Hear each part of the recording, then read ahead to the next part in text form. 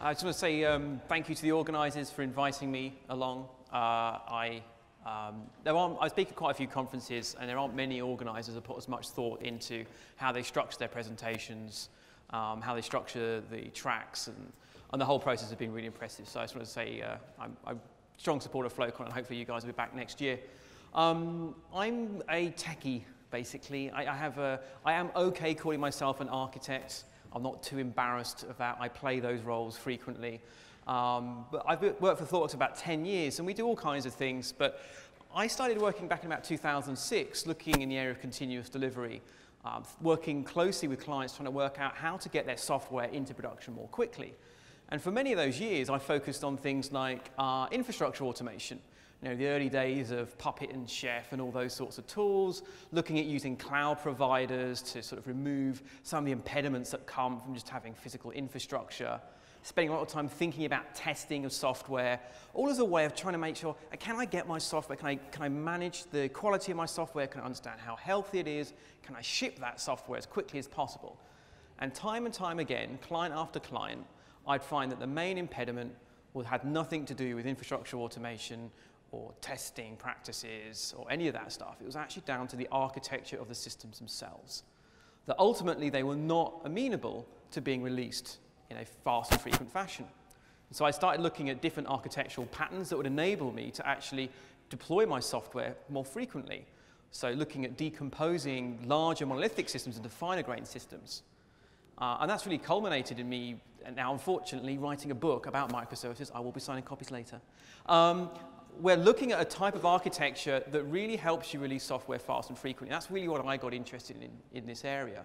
Other people got interested in these sorts of architectures for need of scale, resilience, and those sorts of things, autonomy of teams, which is certainly some benefits you get from these sort of architectures.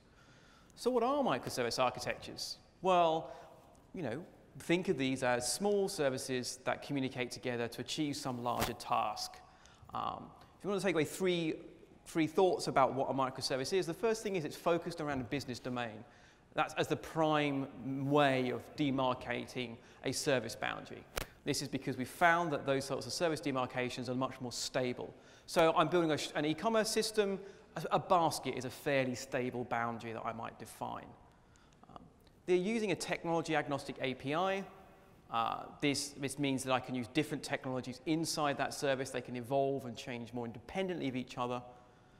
And they are small. I don't tend to define small in terms of lines of code. One of the clients I work with in Australia, they define what a microservice is can I rewrite this service in 2 weeks? That for them is micro. Other people try and use lines of code. I don't think that's terribly helpful. I tend to think of the size of a microservice as a maximizer of benefit and a maximizer of complexity too. The smaller your service is, the more benefits you get, the more complexity you get.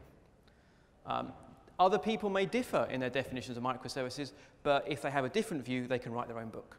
So this is how I think about it.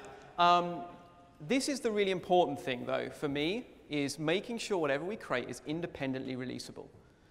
Whatever it is you're doing with your own version of microservices, as long as your services remain independently releasable, you're probably doing something right, so that's good.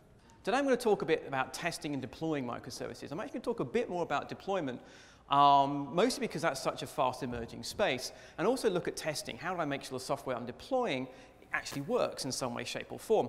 And decomposed systems like microservices present us with some interesting challenges. But we'll start off looking at the aspect of deployment. One of the first conversations I end up having, especially working with clients that are migrating towards microservices from larger monolithic systems, is this question. Should I have one service per host or multiple services per host? On the far right, we have a pattern here that people that sell you Java servlet containers or in the .NET space with IIS would like, where I have multiple services running on one big host. And in this other world, it's the word I prefer, we have a one-to-one mapping between a service and a host. The prime benefits, I think, of the service-to-host mapping is it's significantly easier to reason about. And in a distributed system, you have enough sources of complexity without adding some more. That one-to-one mapping is very easy to think about. It's much easier to provision those services too, because you can actually tie together provisioning of the host and provisioning of the service. You also have significantly fewer side effects. If one of my services goes berserk and chews up 100% of the CPU, it's only affecting itself. It's not going to be taking out other things. And also it enforces interdependence. Actually having the division of a process boundary is useful for thinking about how we modularize our software. So too can having a separate service boundary. It really keeps us honest, actually. But there are some key downsides. One of them is, well, upsides actually for the multi-service per host view. In the multi-service per host world, we actually have a lower host management overhead. And if you're in an organization where you cannot provision your host automatically, this might be a world you live in, it actually can also be significantly cheaper. We're going to talk about both of those issues and try and find a way around them to actually allow us to stay in that one service per host world. So the first thing we should look at is how do we work about reducing that overhead, that host management overhead? If you're in a world right now where you manually provision your virtual machines, maybe you go into vCenter and you click some buttons and up pops a virtual machine, the prospect of spinning lots of virtual machines up to support a microservices world where you've got one service per host mapping is pretty daunting. So the key actually, doesn't matter what platform you pick, is to find a platform that allows you to provision hosts using an API. I don't say automatic, I always say API, because some systems claim to be automatic and give you a nice GUI, right? So I can automatically click some buttons to produce a virtual machine. I mean API. We want to write code to bring these things up. So that's the first thing we can do. If we have a platform that allows us to provision these things with code, we can start moving to this one-to-one mapping world. And there's lots of virtualization platforms out there that support these things. Believe it or not, VMware will let you write APIs to provision virtual machines. Nobody ever does it, because normally you've got some very expensive consultants who look after vCenter for you and who won't let you near it. But it is possible, actually. You can write code and VMware things pop up. Of course, more commonly, we're looking at something like AWS or DigitalOcean or Rackspace Cloud or Azure, if you want to be kind of weird and Seattle-ish about the whole thing. But I can write an API and up pops some piece of compute. This is a great thing. This actually removes this impediment. That then allows us to consider patterns like the standard one we probably many of you in this room are using, where I now provision some host. I then configure that host. I install dependencies my software might have. I install the right version of Java. I might install Apache or something like that. And then I install my service, and my system comes up and it's running. And my configuration and my software can all be source controlled. I can write code to provision my hosts. And this hopefully is not very new. And then probably typically at this point, you'll be doing something like, okay, well, I'll reapply my Puppet recipes or my Chef manifests. I get these two things confused. Well, we use Ansible.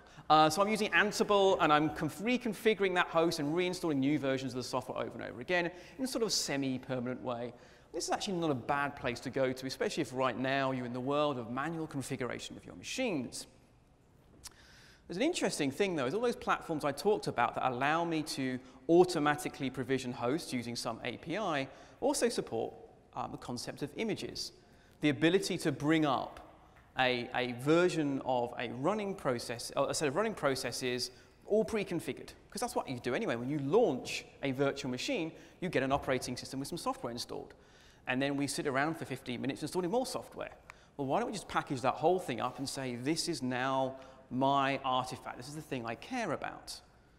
All of those platforms have tools that allow you to do this, but they're all slightly funky tool chains. Netflix have their own tool chain they put on top of the AMI creation tools, for example. Packer's come along quite recently. HashiCorp, in my eyes, can do no wrong. And one of the things they released recently is a tool that actually allows you to create images with sort of a more abstract tool chain. You can actually just use the Chef, Puppet, Ansible playbooks you already have. So I can take these things that I would use to configure my machine, and I can automate. So I bring up a host, I run my Puppet or my Chef stuff, and then I use the Packer work to actually produce me an image. And I can actually use it to produce an image for me on AWS, on DigitalOcean, on OpenStack, on VMware. And we're doing a couple of projects internally where we're using this to actually use the same Ansible playbooks to create both VMware images and also AWS images. It's working really well for us. It actually can also create me vagrant images. And I'm trying to think about testing a system, especially a system like a microservice system. Bringing up production-like stacks is really important. Vagrant, giving me a cloud on my box, is useful. In the past, it was a bit of a pain to create images for this, but now I can use the same tool chain that would create me an image on Amazon to actually create me a Vagrant image that can run on my local machine, which really improves the feedback cycles. This sort of image-based deployment, where effectively the artifact I'm thinking about and managing is an image rather than, say, a software package, has some interesting benefits. Firstly, it really helps us implement what we call the immutable servers pattern, which I'll talk about in a moment. These things also have a very, very fast spin-up time. Once I've launched that image, my software's already running. There's no delay. So if you're thinking about an environment where you're auto-scaling, for example, and you need to spin up nodes to accommodate load, this is really key. Sometimes when you install a node, you launch a node, and the first thing you do is run your Puppet scripts on it. It can take 10, 15 minutes to converge. It's pulling down all the different things you need. And that's also a bad feedback cycle if you're just trying to bring up a node to test against as well. They also give you some level of provider agnosticism here, which is kind of interesting. Packer's almost giving me a bit of an abstraction layer over the underlying platforms. There are some downsides. Feedback can actually suffer. The times to build images on some of these platforms can take quite a while. Rackspace's Cloud, for example, it can take 20 minutes to build a virtual machine image. That's a long time to wait, and that's a build time spent, but it still can be a delay, and it can have impact on cycle time. If I have an entire fleet of CentOS images running, and I suddenly realize that I've got to patch OpenSSH, because hypothetically, let's say someone found a critical vulnerability in OpenSSH, and I've got to fix it quick. Now I've got to go and rebuild a whole load of images and start rolling out those images just to apply a library level patch change. And that means I've also got to deprovision those services as I go. That, for some environments, that can be killer. But anyway, I really like this pattern. We started using this for a few of our clients and using it internally as well. I mentioned about the immutable server pattern. This is the idea. So when you set up a host and you're running your automated configuration tools, and they're running away, whirring away, installing new versions and patches, what you're hoping to achieve is that what's in source control is what's on your box. However, if you leave a machine up and running for a period of time, people log into it, and they monkey around, and they do things. And over time, that machine drifts, configuration drift. It doesn't now match what's in production, and over time, it becomes a beautiful snowflake. And even with the best will in the world, unless you are blowing that machine out of the water on a regular basis, this will happen. With the immutable server pattern, it takes this to an extreme. We never touch that box again once it's launched. If we want to push out a change, we blow the box away and we bring up a new one. Every release, we do that. So if you're doing 10 deployments a day of your software, that's 10 different images that are flowing out, that are popping up. And you can do interesting things like make sure that your image doesn't even have SSH running on it. So no one can even log on to the box or do anything bad. It's a really interesting pattern. It's worth looking at. OK, so we can do some API management and these images, and that helps lower the cost of sort of the API host management stuff. So it helps us stick to that one host per server pattern. We need to talk a bit about cost. Why is this pattern often called expensive? Why do we sometimes consider that having one service per host is expensive? A lot of it's to do with how virtualization works. This is a diagram that should be familiar to any of you who understand what type 2 virtualization is. And if you do understand type 2 virtualization, please come and explain it to me afterwards. But basically, it more or less works like this. There's a machine with an operating system, and there's a thing called a hypervisor that vises stuff hyperly. And one of the things it does, I understand, is mediate between the virtual machine and the real physical machine under the hood. And that's great. The issue is that these hypervisors actually add an overhead in terms of the computing resources that they require. They actually chew up CPU and memory for effectively mapping between the virtual machine and the physical machine. So it's like you take a big machine and then you pass it up in lots of virtual machines and you pay an overhead for having that level of isolation. This actually, so this actually can be a significant cost. One of the things that you can do to solve this is to try use a different type of technology, one called containers.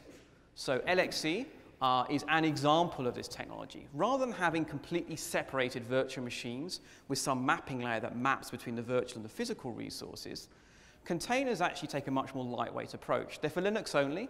What they do is they say that each of the containers that runs on my machine shares my kernel, And rather than having a fat white hypervisor sitting between me and the physical machine, I'm effectively just going to say each container is like a separate arm of a separate process space. So think of the process space in Linux like a set of trees, and your container just lives on one of those branches. And then the container software stops you, theoretically, from being able to break outside of the container. They are nowhere near as isolated as virtual machines.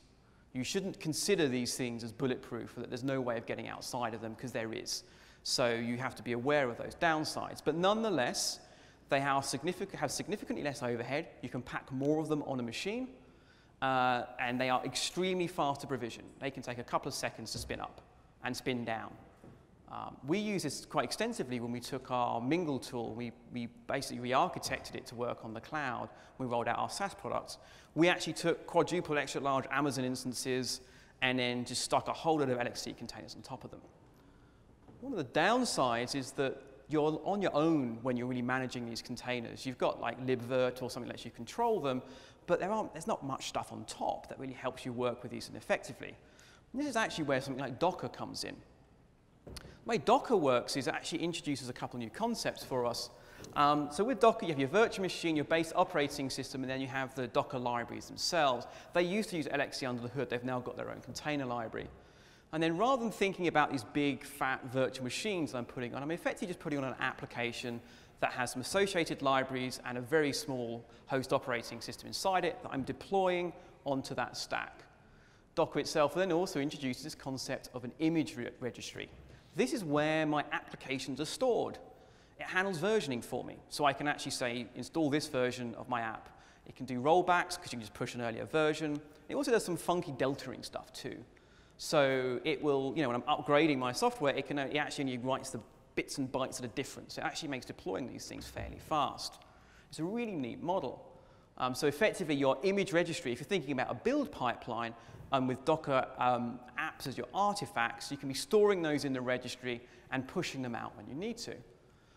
CoreOS is kind of interesting. It's a very lightweight Linux operating system that is just designed for hosting Docker. There's nothing else on there. They claim that they shave like 40% off the overhead of a normal normal host operating system. I haven't done the stats myself, but it's quite interesting. So literally you install CoreOS and Docker's there for you. And they're doing some really interesting stuff around software-defined networking. They just announced Rudder a couple of days ago, which looks quite interesting in terms of how you map your networking through to these Docker containers. One of the nice things is that Packer can actually create Docker images for you, which is kind of nice. It's kind of fun. So it actually gives you a really nice migration path, because the Docker world is quite scary. If you're in a world right now where you're not even blowing away your images and you're just doing the manual, okay, let's run my Puppet scripts again. So you can start off with these semi-permanent servers, bringing up a host, and then reapplying them to install my software. And then when you get comfortable with that model, well, then you can move on to doing things like image-based deployments to allow you to implement the immutable server pattern. And then once you got happy with that, if you're using Packer to create those images, you can then go the next hog and say, okay, well, rather than producing myself an AWS image, let's create a Docker app instead and start experimenting in that world. You can have a nice migration path. I would suggest cutting your teeth a little bit on Docker in dev and test before you try using it in production. Oh, so that's good. So we've now, we've decided we're going to Dockerize the world. We're going to think about our service and our host as being effectively a single artifact that we're creating and deploying. But how do we make sure that this software that we're deploying into this brave new world actually works and actually functions? Because the world of testing is kind of a bit more tricky when we think about microservices. Think about what we mean by testing when we think about testing a single monolithic application. Well, I have small tests, like unit tests. One of the worst named things in the world, but then there's very small scope tests that maybe test one function, one piece of behavior inside my monolith. Very small scope things, very fast feedback. And I have these larger scope tests that maybe test a bit more integration, so I'm testing things in my database. And then I have, of course, the dreaded end-to-end tests where I'm testing all this scope. So maybe I'm bringing up a browser and I'm doing everything together. It's a fantastic world. And what we're doing here is we're trying to build up we're trying to have a balanced portfolio. Probably most of you have seen the test pyramid. So laying on different scopes of tests to catch bugs in different ways. With microservices, though, I've got lots of independent processes talking to other independent processes over the wire, communicating in different ways. So obviously I can test within my service boundary just like I would for a monolithic system, but ultimately I have to know what impact my software is going to have when I deploy it. So if I'm changing my inventory service, how do I know that I haven't broken something? There's really a couple of key cases I need to look at that are a bit different here. Firstly, is how do I work with my downstream collaborators? So here, how do I work with my account system? And also, how do I make sure that I haven't broken the people that consume me as a service? How do I know I haven't broken the shipping service when I deploy? And these are the only two key problems you have to worry about, really, when you get down to it. Let's talk a little bit first off about just inventory in the account system. When I'm looking at changing inventory, and I want to make sure I haven't broken a downstream collaborator. Now, as many of you know with testing, one of the key challenges is always to look at isolation. So I want to test the thing in as small a scope as possible. So when I'm actually looking at making a change to inventory, I don't really need to talk to the real accounts thing, because the account service hasn't changed. I just need to know, in making the changes I have made, have I changed how I work with the account system in a way that concerns me or confuses me? Bringing up stubs is typically the answer here. Now, if you're writing microservices that are using something like REST over HTTP, you can stub endpoints with all kinds of software. Python simple HTTP server is one of my favorites. There's actually a really nice tool from a colleague of mine called Mountbank. Mountbank's actually a little Node.js software appliance. And it pops up and you talk to it over a port and you tell it to mock other ports. And you can say, come up on port 5555 as a TCP server, and when you get this communication, send this response. And you can actually run Mountbank and have it stub out multiple different ports. You can actually have it play the part of many different downstream collaborators. And so you can just use Mountbank or some other type of software to stub out my account service, run my tests against that in isolation. It'll be much faster. When a test fails, I know it's going to be down to the changes I've made in the inventory service. This is actually a very simple world when you get down to it. We look at something else that's more complicated with my upstream world, when I've got the shipping services talking to me. How do I know when I've made a change to inventory that I haven't broken my consumer? And this is actually the more complicated scenario, because I don't necessarily know how shipping service talks to me. And so normally we would solve this in a traditional world where we had 2 or 3 moving parts with an end-to-end test. We'd deploy all these running services, we'd run a load of tests over them. And I've got a test there. That's nice, that's great. A couple of moving parts. And then you start looking at the larger system, and I've got tests. Now I need some tests there, and I need some tests there. This is a small number of services I've got up here. I advise all of you, if you're interested in this journey, start with a small number. Go from 1 to 2 to 3 to 5 to whatever. One of my clients in Melbourne has been on this journey for 5 years. They have more microservices now than people. This stuff does not scale. These end-to-end tests, you get this odd, huge, horrendous Cartesian product of attempting to match all these things together. These are big, nasty things to deal with. I'm sure some of you have had these integration tests, these end-to-end tests that have been problematic with significantly fewer numbers of services than I've even got on the screen here. The problem with these end-to-end tests is we've got so many moving parts. Maybe we're bringing up real browsers, and browsers crash for no reason, as anybody who can tell you who's ever browsed the web will tell you. And when they crash for no reason when you're running a test, is it the browser or is it my software? Timing, especially if you've got any asynchronicity in your functionality, just timing effects can sometimes show a test has failed when it hasn't. Provisioning of environments can be slow and can sometimes fail, even on the hallowed grounds of Amazon. Every now and then a node won't come up for no apparent reason. Networks. If anyone's ever read The Fallacies of Distributed Computing, we all know that the network is not and never shall be reliable. It will fail. And with a microservice architecture, we've effectively exposed ourselves to more failure points. So that's going to be a problem. Deployment sometimes falls over, and diagnosing the problem after all of that is difficult. That's why these end-to-end tests can be so challenging to get right. So a nicer way of thinking about this, again, is to come back to that concept of isolation. How can I actually test my inventory service by itself and still make sure I haven't broken my collaborators?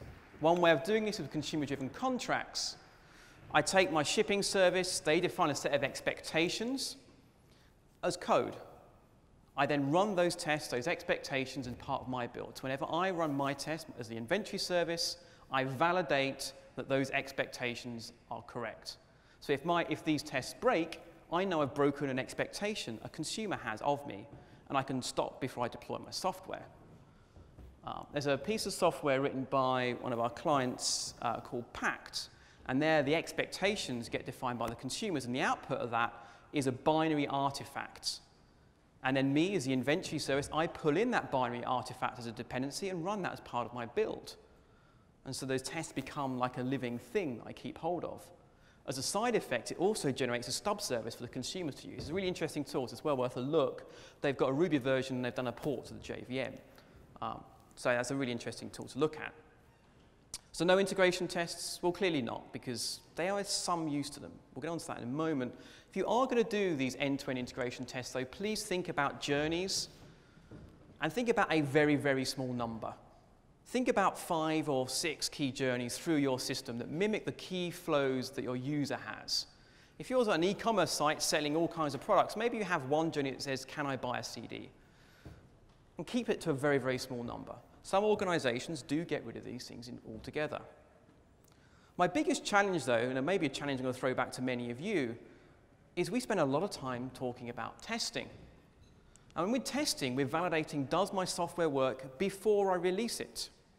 So we spend all of our time doing this, and at some point later, hopefully it gets into production. And in the production world, we have a whole load of other activities that normally fall under like monitoring and alerting and escalation and remediation.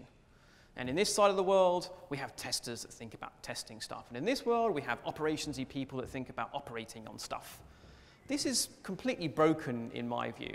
I think we need to think a bit more broadly about testing. I want to bring back the term quality analyst as somebody who looks at the holistic quality of my software, both pre-release and post-release. Because this is what most of us do. We actually have this balance. We spend all of our time, especially in the Agile community, thinking an awful lot about testing our software, and very little time thinking about the implications of what happens when it hits production. Here's the problem. At scale, you are not going to catch all problems before they hit production. At scale in terms of load, at scale in terms of moving parts. With microservice architectures, there's a lot more emergent behavior that comes out. You are not going to track down all those issues. And you're sometimes much better paid off by actually fixing those in production or tracking them in production in the first place. So for example, one of our, the client that actually wrote Pact, they don't do any integration testing for the newer services. None. They go straight into production when they want. They do some consumer-driven contract tests, and they go straight into production. They actually push to a test environment after production. The reason they do that is if they find a problem, they want an environment running with the latest version of the software where they can go and play around with it. It took them 5 years to get to that model. They didn't start overnight. Please don't start overnight. But gradually it is possible. And removing those testing constraints and having the same people thinking about the balance between testing and monitoring really helps. If they're separate people, you're never going to know where that balance is. And I think actually the more you are going from monolithic systems to finer-grained services, the more you're going to have to look at maybe spending a bit more of your time thinking about the monitoring and alerting. It's not necessarily, though, a zero-sum game. And actually, some of the work you do around testing can help you in the monitoring and alerting space. Those journeys I mentioned, those journey tests, why not run them in production? Why not check I can order a CD every 5 minutes? Because you know what? The fact that one single node is down in a microservice architecture may or may not be a problem. You don't know. Just monitoring your CPU and your memory doesn't cut it. In a monolithic system, that's fine. Your CPU is at 100%, you know there's a problem, your overall system is compromised. The microservice architecture, you do not know that. So take that test that just orders a CD and run it in production every 5 minutes. This is either, some people call it semantic monitoring, some people call it synthetic transactions. It's a really good idea. I've used it many times myself. And in a microservice architecture, it's the best way of finding out if something's wrong. It's actually saying, can my system fulfill what my users need it to do? And maybe you can do that by monitoring user behavior, but if you can't, provoke it into anger. Do make sure that these tests you run in production don't have any unforeseen artifacts, any unforeseen side effects, though, because, well, there was a company in Germany I heard a great story from. They ran their tests, there was like an e-commerce company. They unfortunately ran their tests against the production fulfillment system. And actually, these fake orders with this canned data were actually flowing into the warehouse. And 200 washing machines were ordered, and a whole truck arrived outside their head office with all these washing machines in the back. And the problem apparently was it wasn't picked up until they were loading up the third truck back at the warehouse. So if you are going to run these tests in production like that, do make sure that they're not actually going to go and do crazy things like that.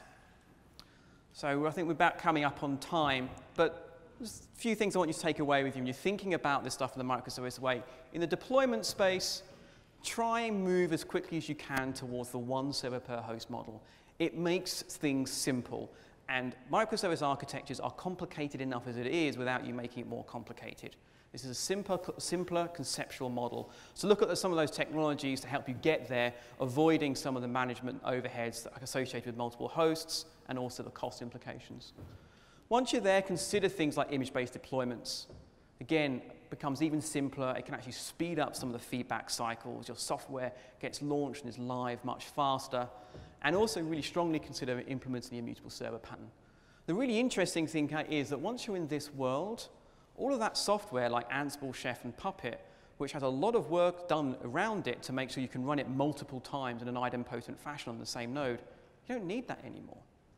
I've spoken to multiple people that have gone on that journey and ripped out Puppet and replaced it all again with bash scripts. Because if I'm bringing out that node once and once only, and I'm never running those scripts ever again, the declarative nature of those systems isn't required. And in the testing space, stop thinking about testing as a pre-release activity. Think about it more holistically and saying, is my system functioning and will my system function? Think instead about your pre-release validation. With microservice tests, that means looking at single service tests in isolation for that fast feedback. Maybe a small number of journey tests, but look to use consumer-driven contracts to really pick up those breaking changes as early as possible. And also then think about post-release validation. Take some of those testing smarts and have those actually applied in those worlds, those monitoring and alerting worlds. We talk about dev and ops with the developer world and the operations world working together, and that's fantastic. I wonder how many of your organizations have QAs or testers that aren't also being brought across that barrier. As I mentioned earlier, I'm writing a book called Building Microservices, which is a dream of mine to have an animal book for my mind. I've now got it. And these are awesome. I'm going to be signing copies of the early access version out there in about 320, giving away 20 copies of the book. Most of you have also got like a little free ebook flyer, I think, that you should have got in your pack. You can go and use that to buy my book, or if you have to, you can buy Jason Barry. Thank you very much.